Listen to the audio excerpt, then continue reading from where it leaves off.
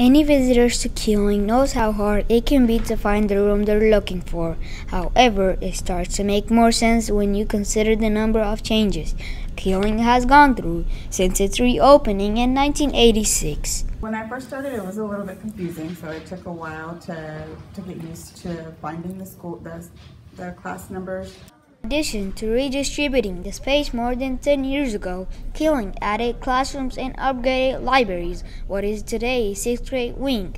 Part of that remodel turned the existing library into classrooms, 234, 235, and 236, rooms that further confused visitors and students. I don't like it because when I first got here, as a 6th grader, first day, first couple weeks, I was so confused.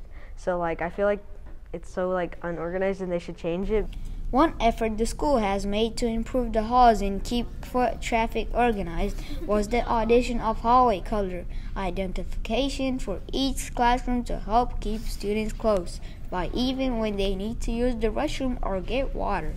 I think the biggest problem is that kids may not know which bathroom corresponds to which colored hallway. The system works in theory, but some students feel that these hallway distinctions need to be made more clear for it to work as well as it intended. Half the time I don't know what hallway I'm in.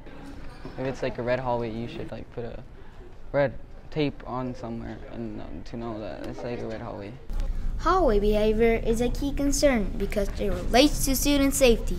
When students do not use appropriate behaviors like going directly to class or walking on the right, the school may need to step in and help, like recently when teachers needed to walk students to and from lunches.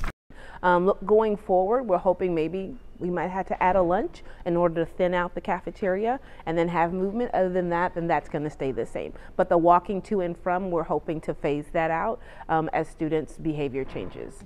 This has been Hamed Zajran reporting for KEB TV.